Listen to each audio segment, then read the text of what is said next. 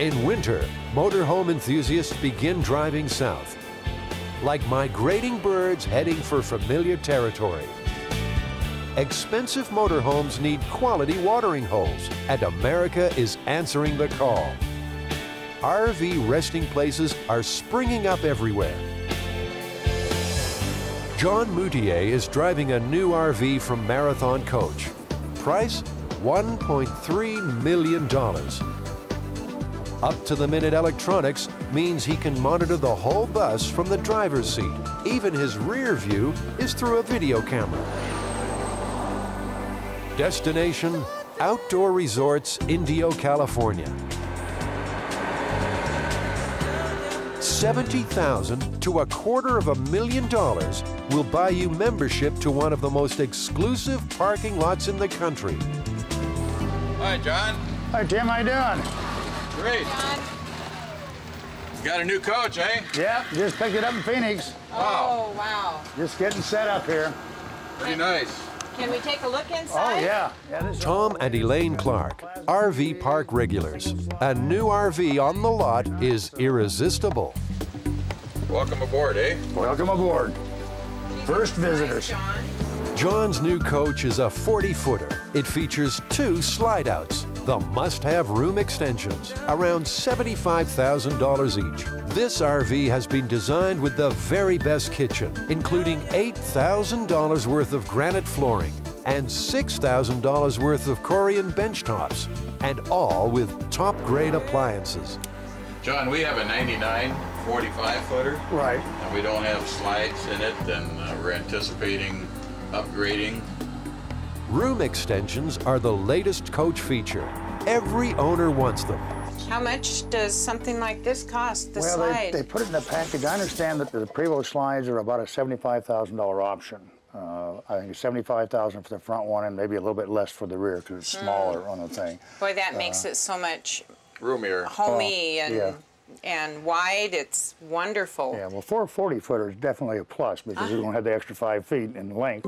And there's no need to leave the sofa. Advanced technology allows remote control of all functions. So you can run everything in the coach. Yep, so... Nice big The coach owners want quality everything, from fridges to flooring. We love the colors. This is our colors. Oh, really? Yeah. Earth tones.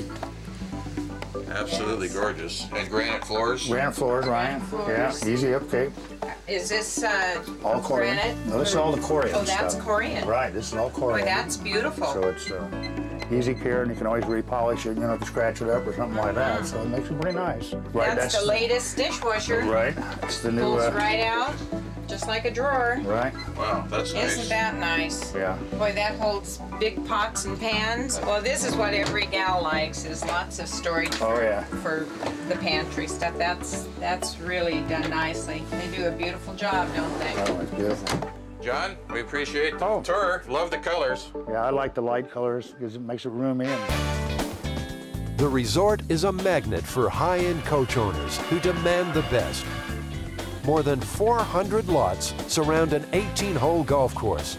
There are also 4 tennis courts and 4 swimming pools. We all have a magnetic entrance card, but we can come in here 24 hours a day.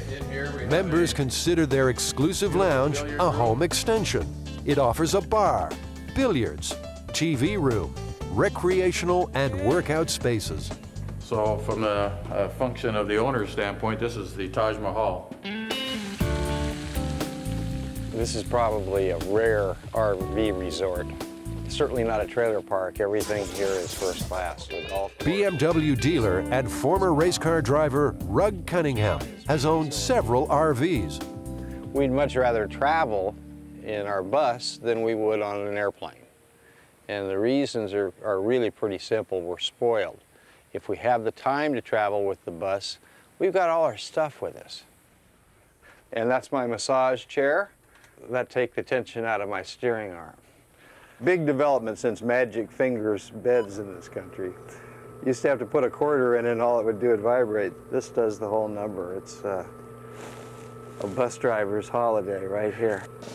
The big appeal for owners is the ability to get up and go at any time. Here we are in Palm Desert. There's probably Well, there's thousands, literally thousands of second homes here, but none of them can move to Montana in the summer. We don't have a second home, but we have a third, a fourth, and a fifth. Chardonnay. Australian, I believe, right? What could be nicer than being able to sit outside? The social life at the RV resort is a big part of the appeal. Like-minded people enjoying each other's company. Oh, about 5 o'clock, the golf carts start parading around and people are generally looking for a free drink. And they normally find them. There'll be little gatherings throughout, and there's tremendous friendships. Roz and John Swanson have settled into resort life. They've swapped power walking for, well, not walking at all. When you're living here and you're sitting outside or like planting the flowers, you'll have 5 or 6 people stop by and tell you what you're supposed to do and how you're supposed to do it, or seeing what you're up to. And if you live in a home, you're quite separate. You don't have the interaction that you have here. Lord, how nice it is to be in this beautiful valley. And there's the Lockwoods. They've been on the road for 8 years. They have land, lots of land, and the starry skies above. They're not fenced in. Everybody's very friendly and very outgoing, and that's the best part of it. You know, you guys, one nice thing about living down here, having our motor coach next to us in an RV park. If we lived in a condo, we wouldn't even be outside. We'd be inside, wouldn't know you, wouldn't know our neighbors. It's beautiful. Here's to our Cheers.